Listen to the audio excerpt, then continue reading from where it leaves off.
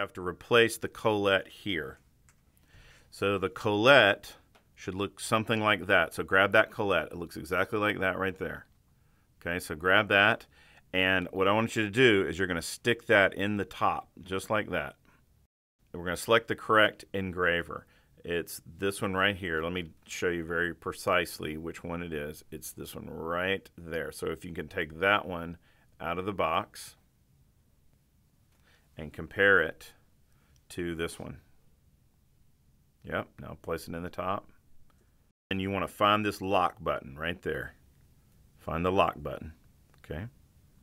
Okay, now turn it on. Good.